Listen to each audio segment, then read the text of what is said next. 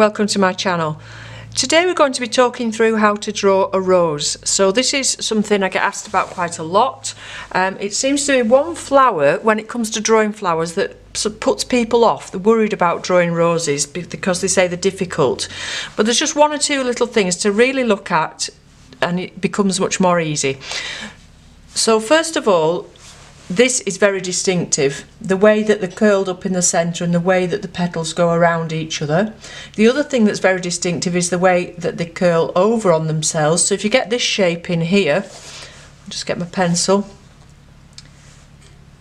that's very distinctive to the rose, the way it curls over.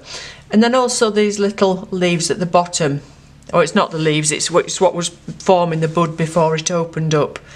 So I've got this picture off Pixabay and I just thought it was a nice clear one to show because it shows both the curls of the petals but also this centre part, which is very distinctive.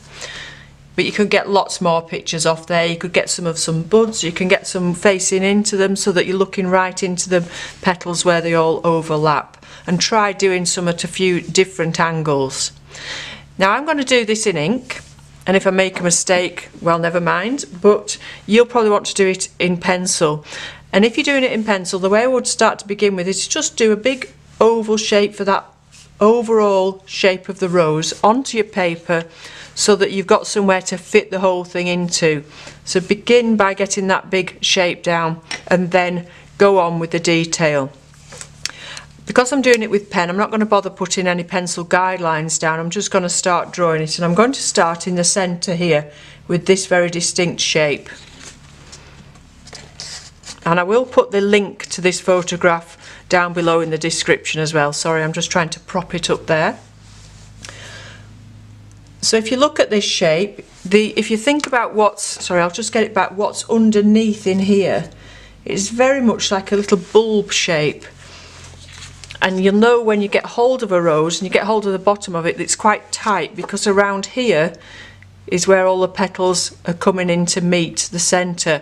And if that feels very soft and squishy when you're buying them, you know that it's past its best and those petals are soon going to be falling. So let's just start by getting that shape in there. So it's coming out and it's got a tiny lip on it. If we just take that line right to the top first of all, and then we can put this little curl here where it's curling around. And then we'll look above that, we've got another petal going in this direction and another little one, which is the last one you can see, going in that direction. And then we've got the ones behind. So this one curls around and then down.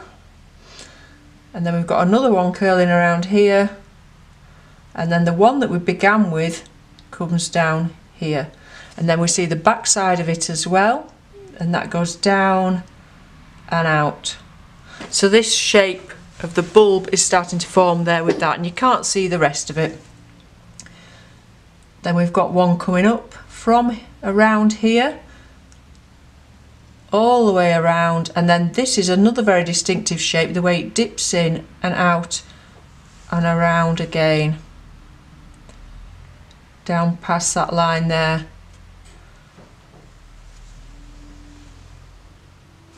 So that's basically that shape there that we've put in.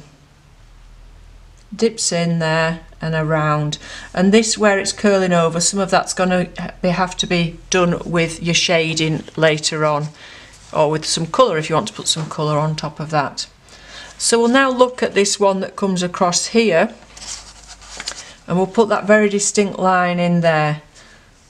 I've missed this one, haven't I? We need to do this one as well.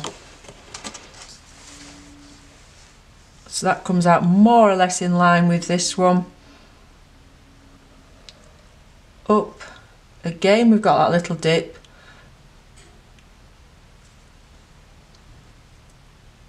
And then we can take these two to disappear into the back of that.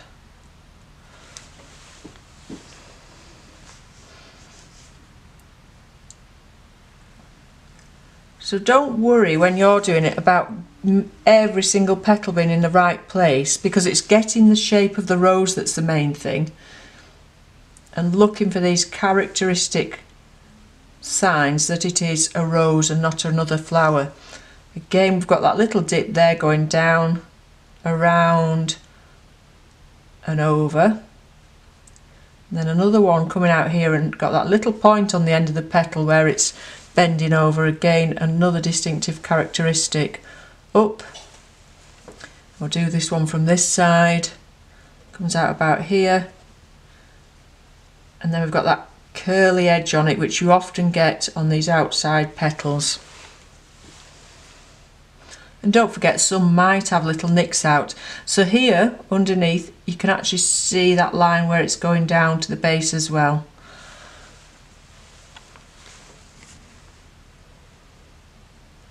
And again, very characteristically, that's going over, got a little bit of a nick there, down,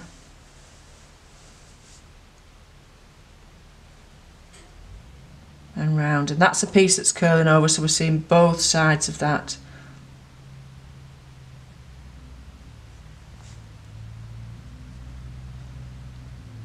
And some of that in there is shadow actually.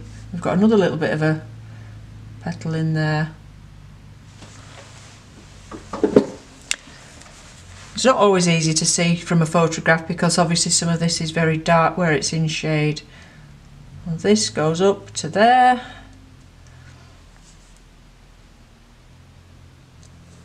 Across.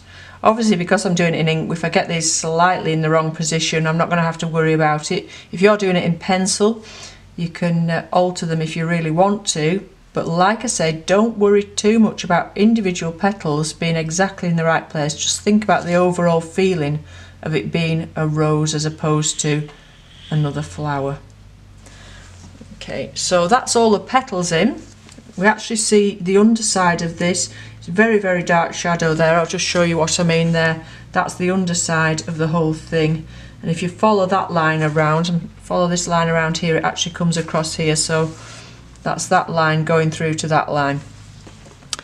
And then we need to look at these little distinctive shapes of these little leaf things, whatever you want to call them.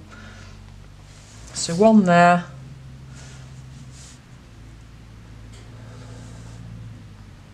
One across here,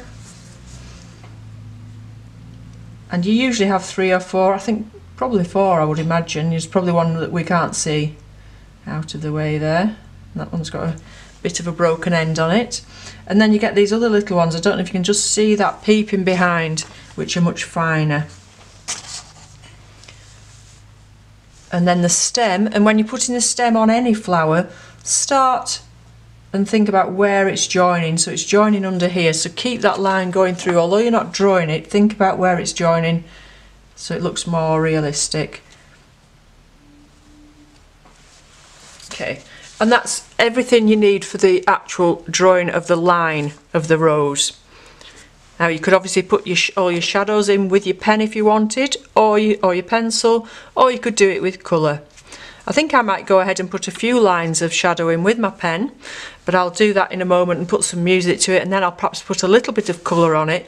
But for the drawing, that's all I really wanted to talk about, was those few things to look out for. This very distinctive bulb-like shape of the whole thing, the way it's fitting into the bottom. So even when the petals are open, if you imagine that base there, knowing where these leaves come off, knowing that there's a base there that all the petals are attached to, these shapes of the petals curling outwards, the very distinctive edges of the petals where you get these little points and these little nicks out, and then this in the centre where it's all curling in over each other. So those are a few things to look out for when you're drawing a rose. But if you go and get this picture and have a go at it, that's great. But also have a look at some other pictures on Pixabay, because there's some absolutely beautiful ones and there's some beautiful colours. Try a few from the top, looking into the rose. Try some buds. And then when you do a full bunch of them, which you can do from your imagination, you don't need a full bunch of flowers in front of you, just have a few pictures of different roses in different directions, but make some of them smaller, make some of them facing the other way so they look a lot more natural. You've not got them all lined up like soldiers. So I'll go ahead now and carry on with this. Let me know how you get on with your rose drawing in the comments below. I hope you enjoyed that and found it useful. I'll be back again soon with another tutorial or demonstration. Thanks for watching, and bye for now.